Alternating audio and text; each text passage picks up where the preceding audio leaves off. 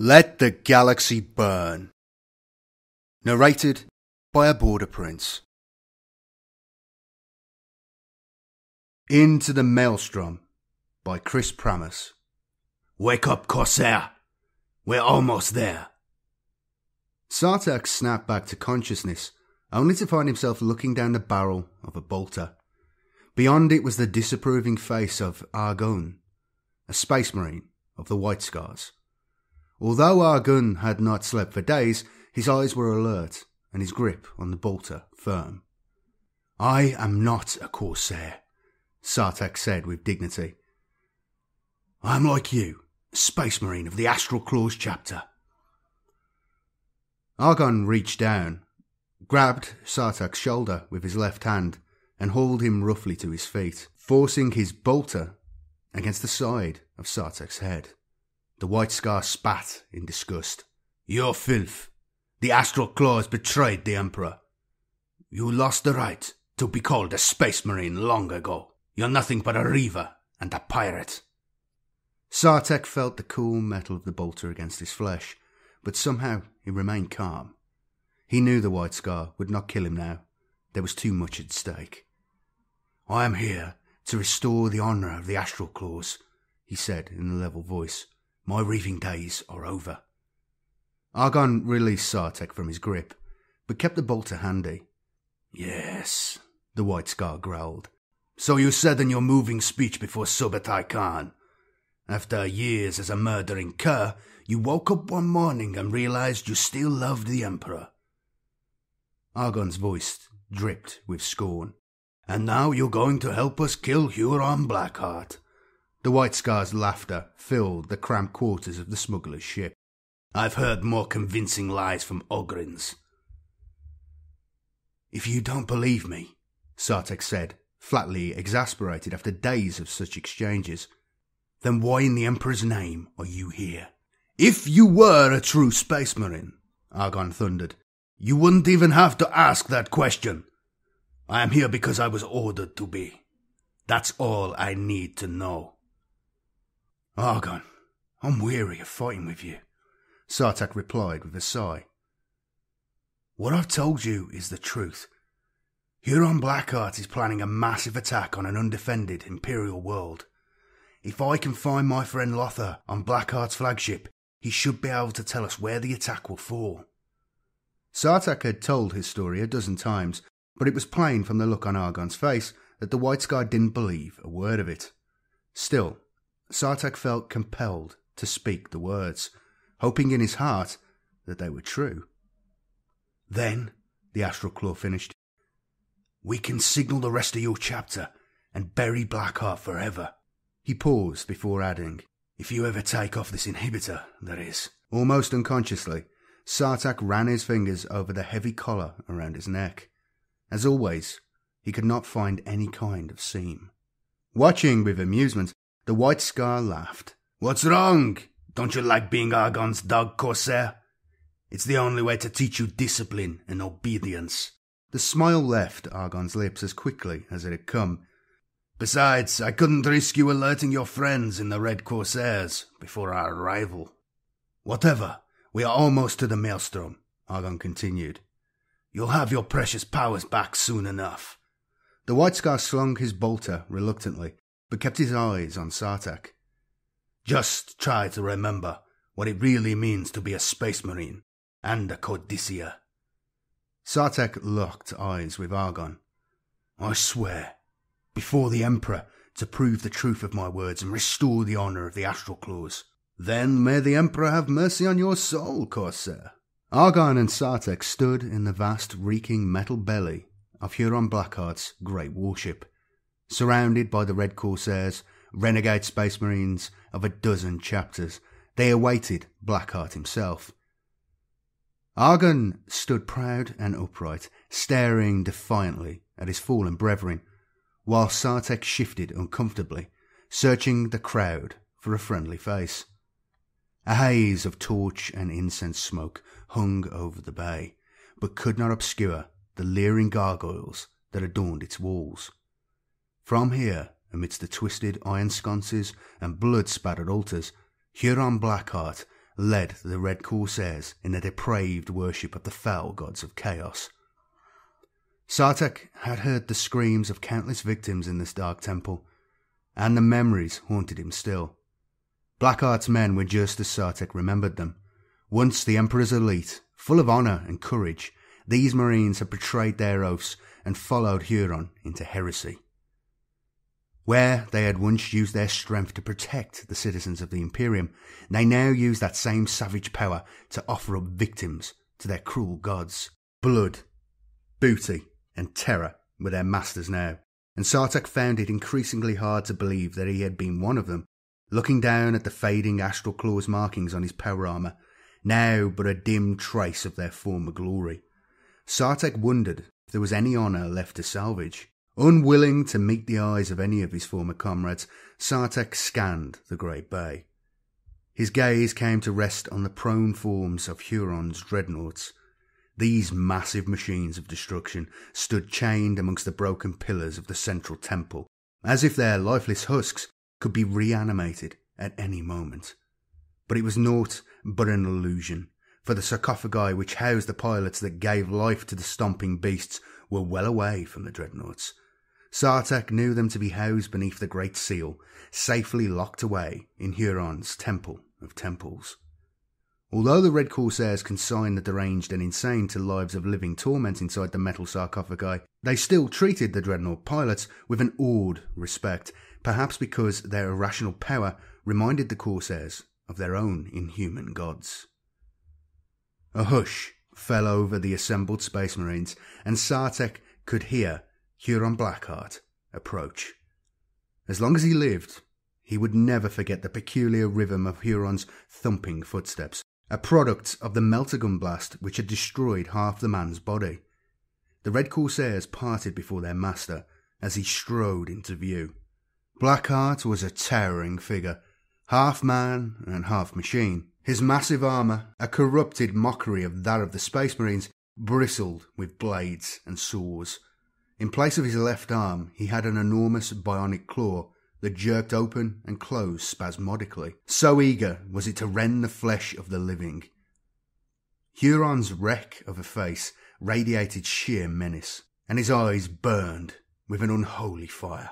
Stopping his thundering advance only a few paces from the two Space Marines, the Blood Reaver sized up his new guests as a butcher might study cattle for the slaughter. "Sartek," Huron boomed. "I last saw you dead on the bridge of a White Scars cruiser, yet here you stand. Tell me, how are you alive?" "Great Tyrant," Sartek began. "I was but knocked unconscious during that savage fight. The White Scars took me prisoner, but I would say nothing to them." The Marine could feel his mouth getting drier as the well-prepared lies came to his lips. Hurriedly, he continued, trying to finish before his voice betrayed him. "Argon here helped me escape, and we hired a smuggler to bring us back to the Maelstrom. I told Argon that you were always looking for men like him."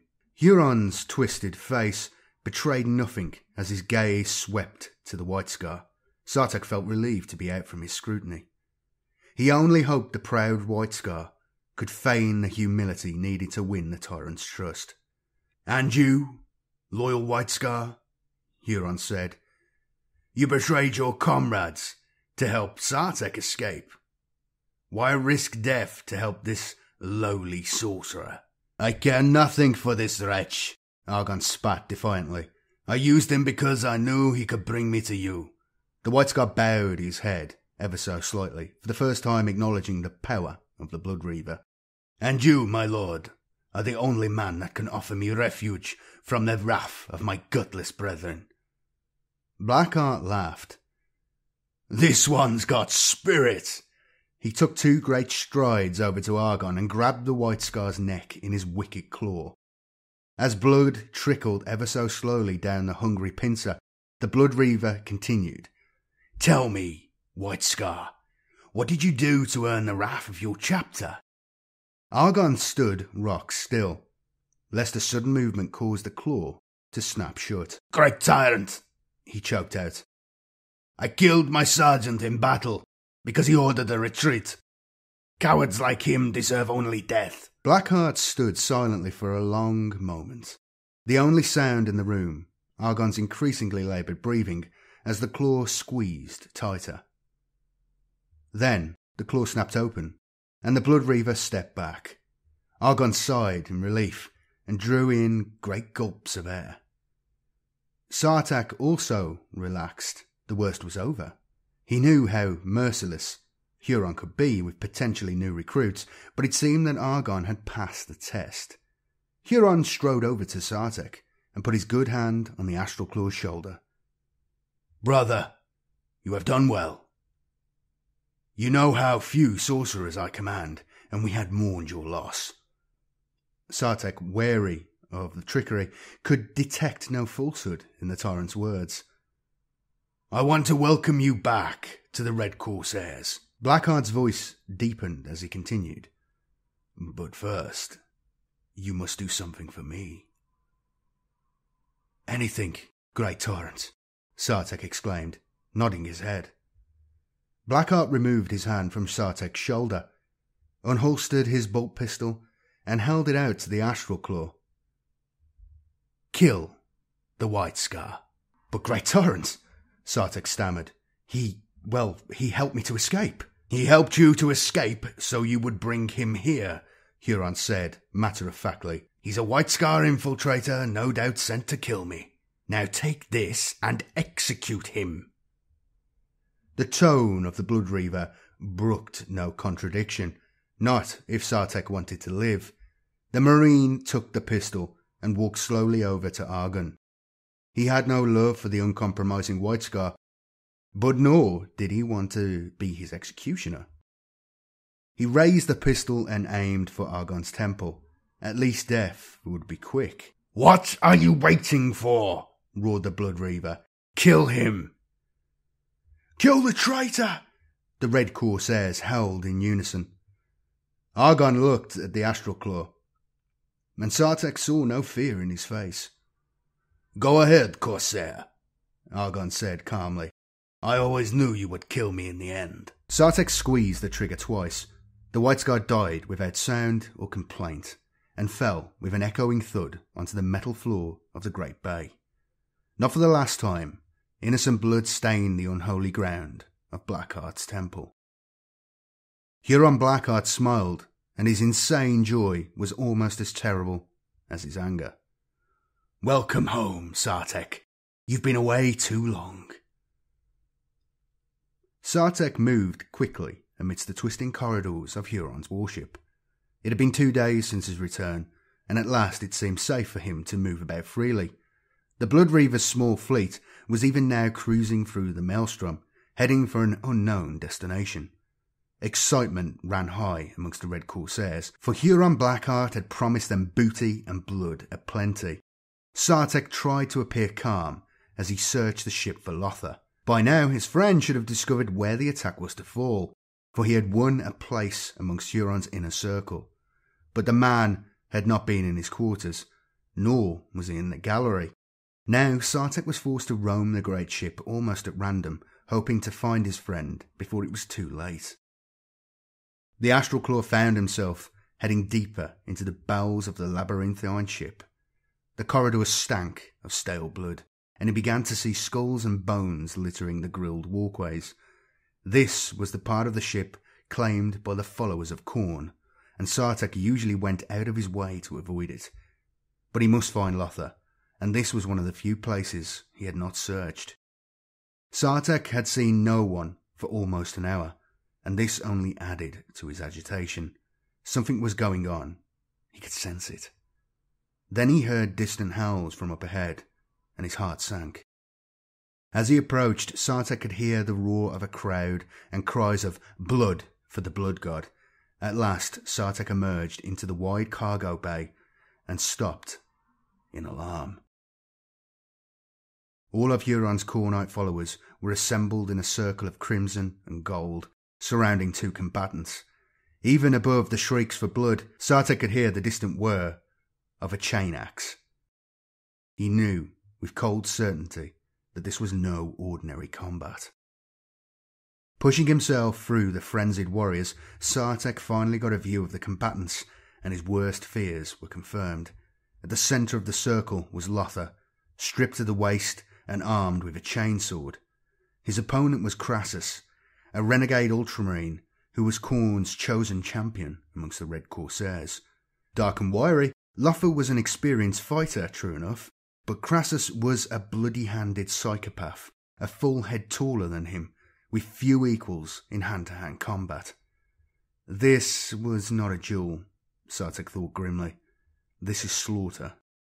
Khorne demands a sacrifice, the berserkers chanted wildly. Blood for the blood god. Lothar! Sartek bellowed and tried to break through the ring of blood-hungry berserkers, but half a dozen arms held him back. Lothar caught sight of him, but was fully engaged in trying to fend off Crassus. The chain axe of the insane warrior hammered down upon Lothar's chainsword, driving the weary warrior back with every blow. Sartek could see that Lothar was bleeding from many wounds. Each time he parried, the marine was just a little slower, while Crassus seemed to grow stronger with each blow. As the howls for blood reached a frenzied pitch, Crassus roared and smashed the chainsword from his opponent's hands, and in the same fluid movement buried the axe in Lothar's chest. The chewing blades of the chain axe tore through Lothar's flesh, and he screamed in pain as his hot lifeblood gushed all over the crazed berserker. Blood for the blood god, the mob roared, and then, bearing Khorne's chosen one aloft, Crassus, Crassus. "No!" Sartek screamed and ran to where his dying friend lay, forgotten. Lothar lay on his back, his chest a bloody ruin. Still, he yet lived. Sartek knelt next to him. "Forgive me, Lothar," he said. "I couldn't find you." "I was discovered," Lothar gasped, blood frothing from his lips. "But the attack will fall on Razia. Emperor, redeem us." His ravaged body convulsed one last time and lay still. Around Sartek, the berserkers of Khorne howled in savage celebration. Soon they were fighting furiously amongst themselves, driven mad by the sight and smell of freshly spilled blood. Taking advantage of the mayhem, Sartek slipped back into the welcome darkness.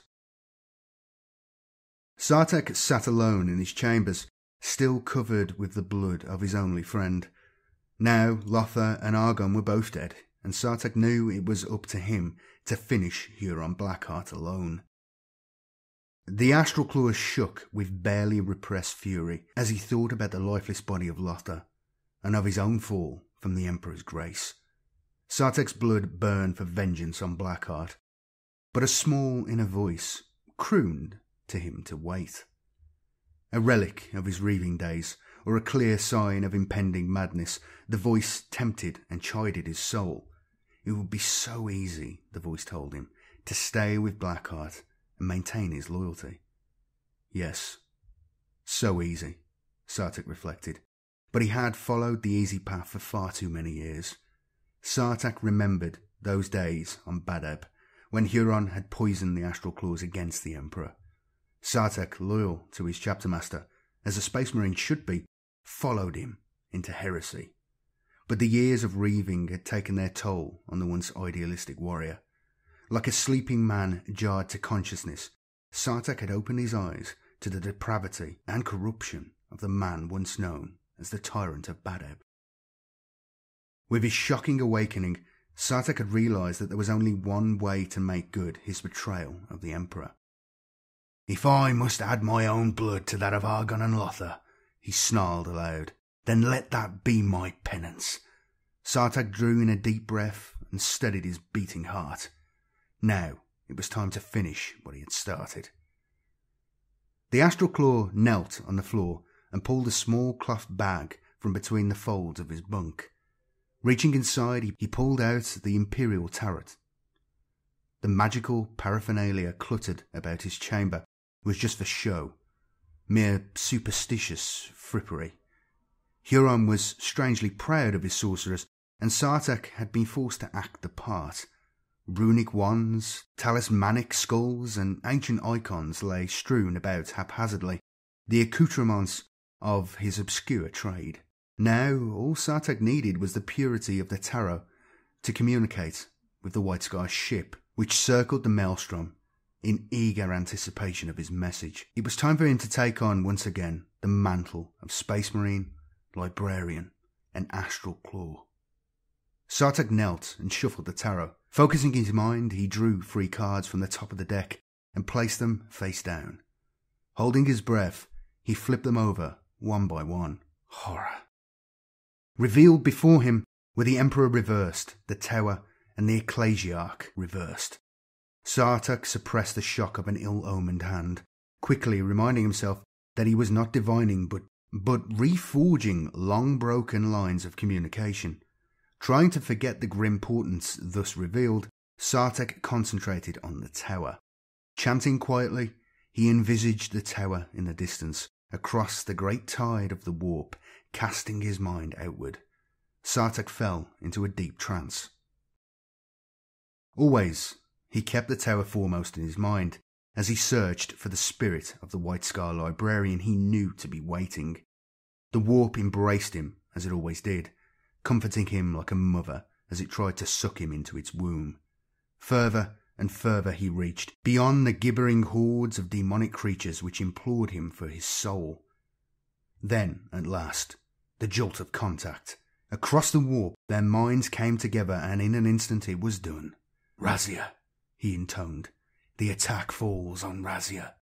Information delivered, Sartek broke the contact and fled back across the void to the safety of his own body. It was finished. Before Sartek could so much as stand, there was a rending crash as the door to his chamber was smashed open. Standing in the doorway was Huron Blackheart, flanked by the tall, cadaverous figure of Garland Soul Eater, the tyrant's most potent sorcerer. Sartek jumped to his feet, scattering the Imperial Tarot across the floor. "Great Tyrant, I had not expected you," he stammered hastily, knowing with certainty that the tarot had shown him the future after all. "No, I did not suppose you did," Huron laughed. The Chaos Leader shrugged towards his twisted sorcerer. "Garland tells me that you have been communicating with the White Scars, and I wanted to come and thank you personally." Thank me, Lord." Sartek let his hand rest on the hilt of his foresword, yet maintained a pretense of servitude a while longer. "Yes, Astral Claw, most certainly." The tyrant grinned maliciously. "I wanted to thank you for telling the White Scars that I would be attacking Razia." Huron continued, his words dripping with irony. "A touching show of misplaced loyalty." The Corsair's voice rose to a thundering growl, and he stabbed his power claw at Sartek. "Especially when you consider that I've changed my mind." "Changed your mind?" Sartek gasped, taken aback. Huron waved his hand dismissively. "Well, no, a lie. I haven't changed my mind as such. We never were attacking Razia." Sartek began to see the trap which had been set for him, and his grip was firm upon his foresword. "You twisted evil. What do you mean?" The tyrant laughed widely at this show of bravado, and besides him Garland clapped politely in mock applause. "We are in fact headed for Santiago." Blackheart paused to let the awful truth sink in. "Thanks to you, however, the White Scars will be far away when the Red Corsairs sweep down on that helpless planet." The tyrant grinned again, obviously delighted with the Astral Claw's terrified expression. Sartek staggered backwards, overwhelmed by the enormity of what he had done. "Santiago? But why?" he whispered, horrified. "There's nothing to steal there. It's an agricultural world of no military significance at all." Garland rubbed his bony hands together eagerly, his wet tongue licking his thin lips in anticipation of some future pleasure. "Ah, but you are mistaken. There's one thing Santiago does have." Huron gloated, clapping Garland on the back. "Santiago has millions upon millions of defenseless citizens." Garland whinnied in helpless pleasure. The sorcerer's eyes rolled back in his head, and he slightly mouthed the words, "blood and skulls." Huron laughed mockingly. Sartek felt cold fury burning in his soul. The tyrant continued, "And what do you think would happen in the warp, my loyal little sorcerer, were I to offer up the blood of 1 billion victims in one night. You butcher! Sartek screamed. I followed you, I trusted you, and you led me straight to hell. In his mind, he commended his soul to the Emperor. He knew what he must do. In the name of all that is holy, it stops here, he yelled, dragging his foresword from its scabbard and charging the Blood Reaver, howling his fury. Huron Blackheart met Sartek's charge with a cry of delight, parrying the foresword with his great metal claw. The sword, pulsing with psychic energy, sparked and shrieked as it strove to tear the claw asunder. But the forbidden technology powering the tyrant's claw proved too strong, and after long moments of straining sinew and muscle, Sartek was forced to pull his sword away. Backing up as far as he could in the cramped confines of the chamber, Sartek quickly uttered a calming prayer, before focusing his mind and unleashing a psychic blast at Blackheart's diseased consciousness. The energy of righteousness roared within him, and the bolt flew clear and true. But Garlon's Soul Eater, soaked in the black energies of chaos, deflected the blow with a casual flick of a skeletally thin hand, all the while cackling with perverse pleasure. There'll be none of that, Sartek. His voice oozed mockingly into the Marine's mind. Goodbye, our lovely traitor. The Blood Reaver closed on Sartek, even as Garlon's twisted laughter echoed inside his skull. There was no more time for psychic trickery.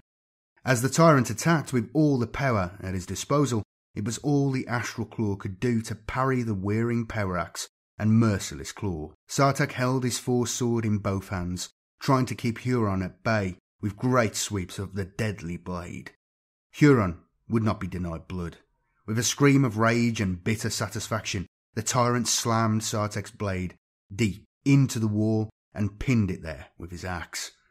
The sword was motionless for just a few seconds as Sartek tried in vain to wrench the glittering weapon free, but that was enough time for Blackheart to close his great claw over Sartek's exposed wrists. With a wicked grin, the Blood Reaver snapped the claw shut with a sickening crunch.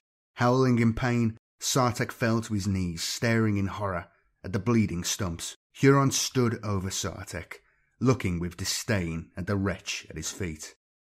You'd like to die now, wouldn't you, last of the Astral Claws? Sartek would not answer. He watched his lifeblood slowly pump away, knowing that he had failed utterly.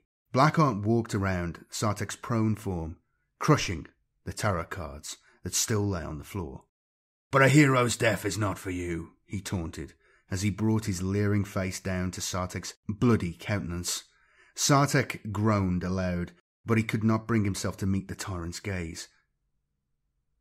No, there will be no redemption for you, Sartek, the tyrant howled in glee. Instead, I will give you the greatest gift an Astral Claw could hope for. Laughing with delight, Huron Blackheart turned to the capering sorcerer. Take him away, Garlon, and make this sad wretch a hero to be proud of. Garlon's mind reached out and smashed through Sartek's weakened defences. The Astral Claw fell into blackness. Sartek awoke in total, unutterable darkness. Surprised to be alive, he tried to get up, to move, but found that he could not. Straining his limbs, he slowly realised that needles invaded his body, and unknown wires were entwined around his limbs. Some kind of mask was clamped to his face.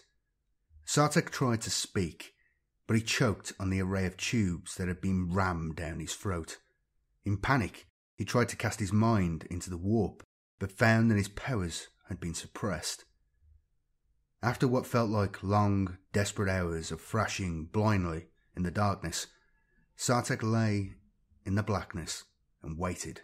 Huron would come to taunt him soon enough. Sartek waited and waited, cut off from feeling and perhaps time itself.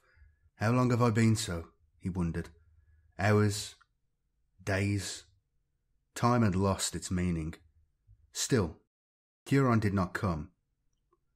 What have they done to me? The panicked librarian screamed silently.